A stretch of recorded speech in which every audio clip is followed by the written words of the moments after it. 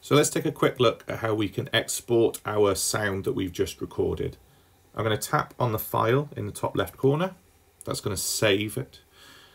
I'm then going to change the title so I can find it later,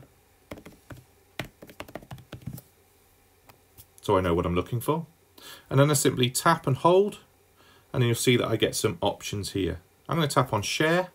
I'm going to share it as a song. I'm going to keep those settings the same and then tap share. This then allows me to save this into a variety of places. Now a quick tip here, if I tap on open in, it's going to export that song, put that all together, or the voice recording as it is, and I'm actually going to save it to files. That means that once it's in files, I can use this in a variety of places later on. For example, if I were to go into Keynote and I wanted to add that recording onto this page, I can now tap on the plus, go to insert from, and I can find exactly where I've just saved that. Here it is, the recording. Go ahead and tap on that, and that recording is now in my Keynote.